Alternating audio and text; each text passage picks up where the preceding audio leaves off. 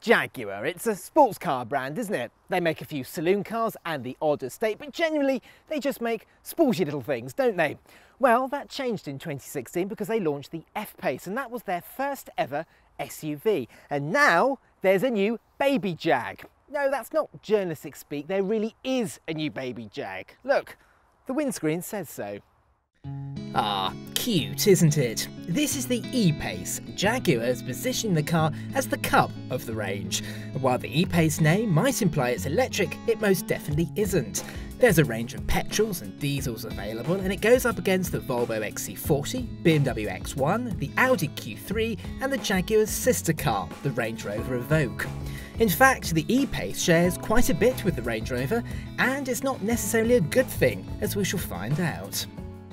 Inside in the E-Pace's interior is more related to the F-Type sports car than is the F-Pace SUV, because it takes key design cues from the F-Type, like this grab handle that wraps down to the centre console and these ventilation controls here.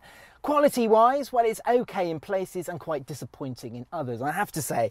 Like across the top of the doors, this all feels very good and squidgy, and the same goes across the dash as well. But the bad, well, this plastic around the infotainment screen and around the starter button. I mean, this is something you're going to be touching every single day, and listen to this. That's really very nasty indeed. Now, every single car has Jaguar's widescreen infotainment system. It uses Jag's in-control system. It looks good, but the functionality isn't the best, I have to say. And it still doesn't have Apple CarPlay and Android Auto. It's also quite steeply raked, so when the sun comes through the windscreen, sometimes you can't see the stuff on the dashboard.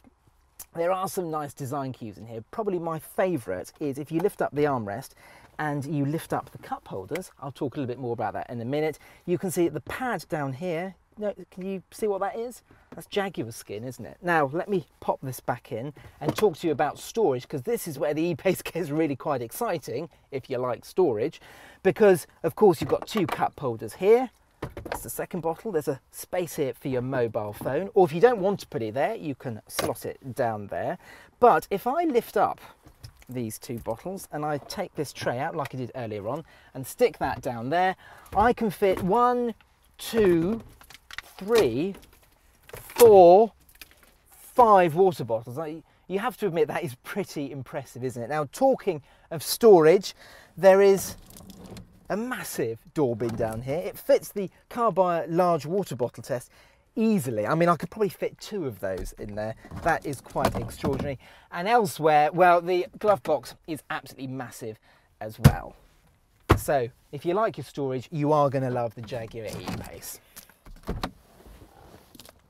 Round in the back seats, and you'll see that I've brought my trusty water bottle with me, and the reason for that is, surprise, surprise, the door bins back here can fit a large water bottle. Look at that. That's pretty unusual, I have to say. Now, back here, there is quite a lot of space. Considering this car's small dimensions, there is quite a lot of room back here. Now, knee room is pretty good, and despite the fact we've got a glass panoramic roof, headroom is pretty good too. You could probably fit 3 people back here at a push. I mean, I particularly wouldn't want to be the middle passenger. There's not a huge amount of space here for your bottom, but it can be done if you really need to. Now, there is a little 12-volt socket down there to charge things up. We've got a couple of cup holders here, some more storage. I don't know what you fit in there, a CD. That's whether people take CDs with them anymore. Goodness only knows, but there's some storage there, and there's some easily reachable ISOFIX points. The 2 bad things, well, there is some pretty scratchy plastic here. Can you see that? Now, why on earth am I moaning about that? Well, the reason why I moan about it is because these doors don't open particularly wide.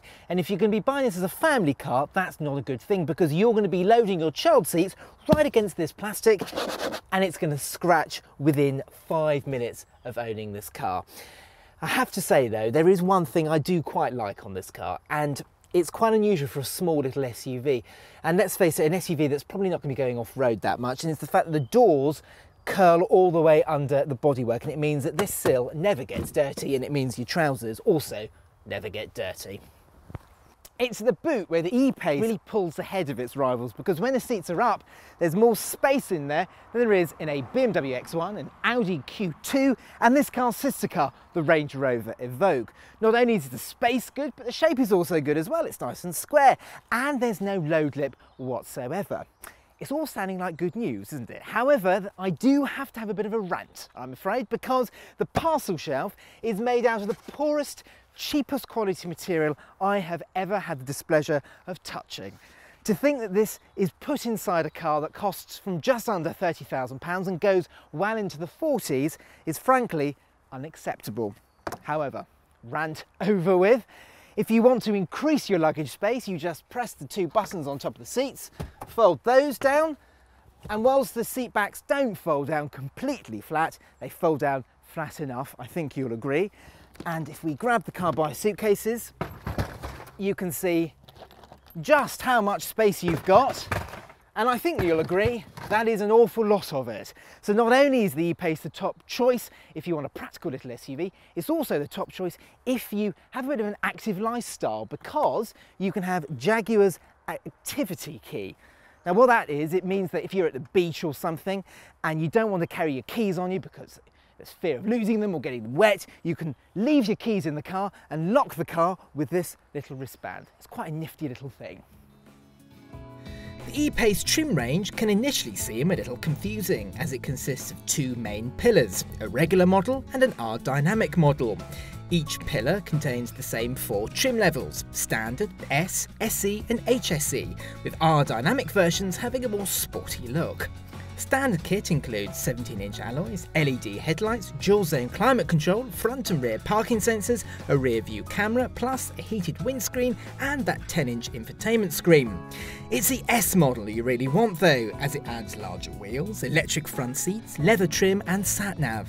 However, the other models further up the range bump up the price with equipment you could do without. The engine range is a little easier to navigate though. For the time being, there's 3 2-litre diesels, with only the most basic one coming with front-wheel drive, and there's also 2 high-powered petrols.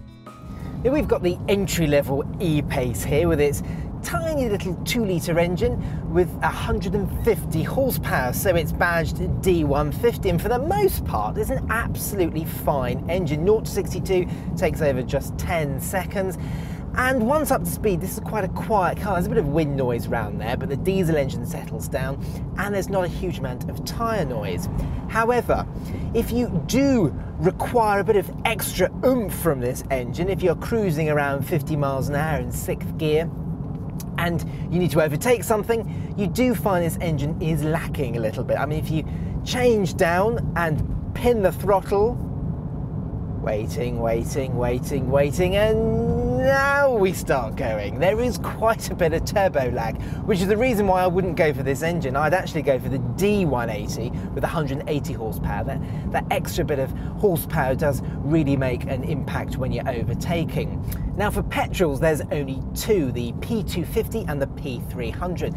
And as you can tell from those numbers, they're quite powerful. They're also mated to 4-wheel drive and automatic gearboxes, and consequently, they're quite juicy and they emit quite a lot of carbon dioxide. So if you do want to go for the petrols, I would recommend going for the P250 because the P300 is just too expensive. Remember I mentioned the Range Rover Evoque earlier on? Well, underneath the E-Pace it's based on the Evoque, not one of Jaguar's new featherweight platforms.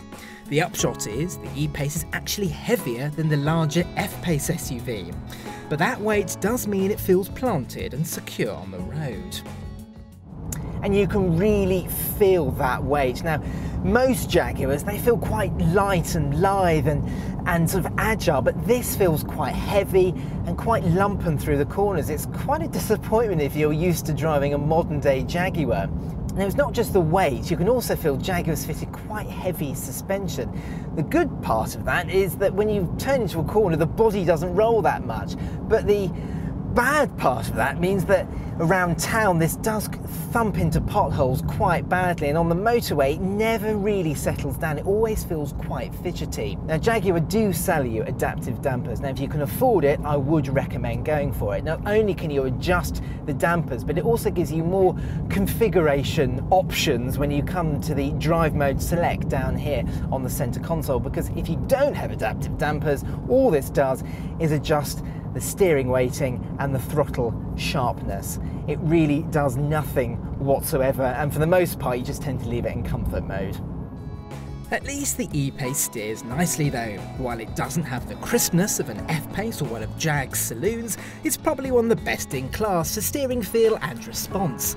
In fact, with so much adjustment in the steering column, it's possible to get a fantastic driving position, which is not only comfortable, but also makes the E-Pace feel more sporty to be in. However, thanks to that sloping roofline and quite a small back window, rear visibility isn't great, and you have to be careful which gearbox you go for.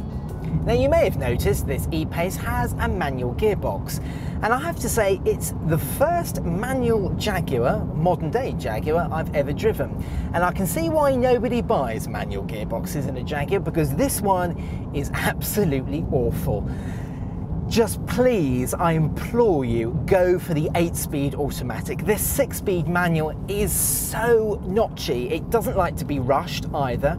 And the whole change quality, the whole change action just feels very nasty, sticky and notchy. It's very, very unpleasant. And finally, be careful with the options list. The E-Pace starts at just under £30,000, and that's pretty reasonable, but add a few extras to the top models and it's possible to nudge the price up to an eye-watering £60,000. Keep it realistic and you'll end up with a good small SUV with a premium badge and image. While the E-Pace doesn't excel as a Jaguar SUV quite like the F-Pace does, and it may have a few rough edges, it's still a desirable little thing that's more than worthy of consideration. If you enjoyed this video, watch our BMW X2 review and our SUVs playlist. Click the Carbuyer logo to subscribe to the channel, and as ever, thanks for watching.